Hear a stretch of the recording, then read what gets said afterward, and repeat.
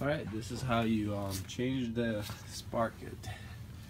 So all you need is a size, let's see what it is, 11/16 I'm using right now for these bolts, and I'm using a 6-gun on the other side to hold the bolt, but I already got pretty loose, so just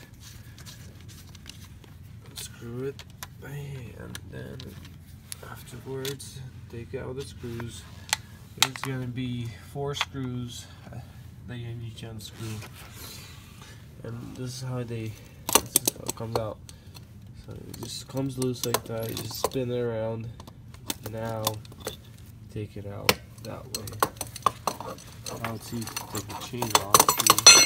So you got this loose. Now the next step is to take the wheel off, which is easy. It's just hold on the 4 bolts. So just when you take those bolts off, the wheel come off. Swap the Sprocket with a new one, and to change the chain I'll show you in the next video. Take care, guys.